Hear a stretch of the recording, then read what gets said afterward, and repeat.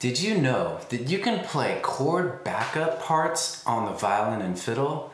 Woke up this morning, smiled with the rising sun. 3 little birds, each by my doorstep. So this is a role normally played by the guitar, mandolin, or piano. But you can do it too, using 2-note double stop chords on the fiddle. First step is to learn and practice and master just 3 chords, D, G, and A. D, G, A. Next step is to practice the transitions between those chords. So practice going from D to G.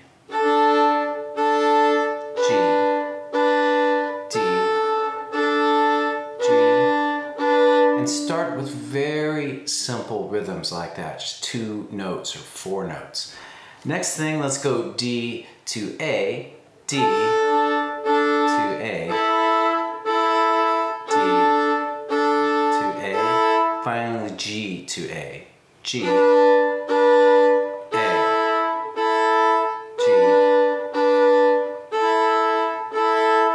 So before moving on, make sure that you've absolutely memorized these chords and that you can easily do each of these transitions. Now, if you're at that point, then congratulations, you can now play chord progressions.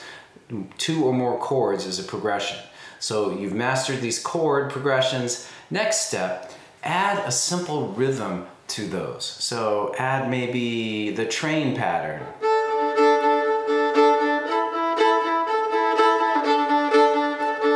Next, try hoedown, long, short, short, long, to A,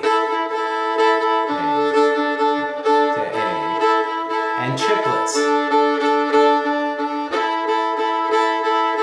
The triplet pattern can help you with waltzes eventually and with jigs. Okay, so you've done rhythms on each of these chords, you've mastered the transitions.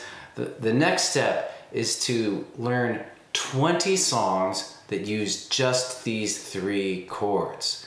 So it's very important that you stick to this rule because you're learning the process. You've mastered the chords, now you're gonna go very deep with these chords and learn a whole bunch of songs. So I started with 3 Little Birds by Bob Marley. Another good song you can do would be This Land Is Your Land. This land is your land, this land is my land, from California to New York Island. Now it's hard to sing and play. I don't think you should start with that. Just start by playing along with some other source and playing the chords to that. Maybe find somebody to play with.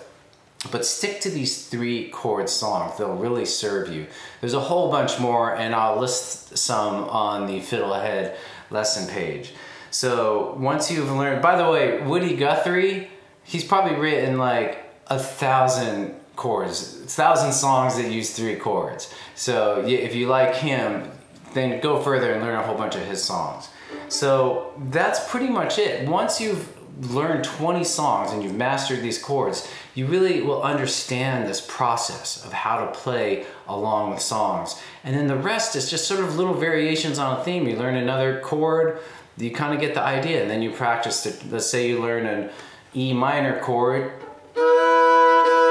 you practice the transition from D to A. But you've already built that foundation of how to do the chord backup process. Anyway, let me know if you still have questions, hit me up in a comment, and also know that I've got a full course in my FiddleHed course on chord backup. So if you really like this, then go further and learn with me there. Okay, thanks for watching. Go to FiddleHed.com for a progressive step-by-step course outline, color-coded tabs, play-along tracks, sheet music, and much more. Thanks for watching the video. Excellent! And don't forget to subscribe. Thanks.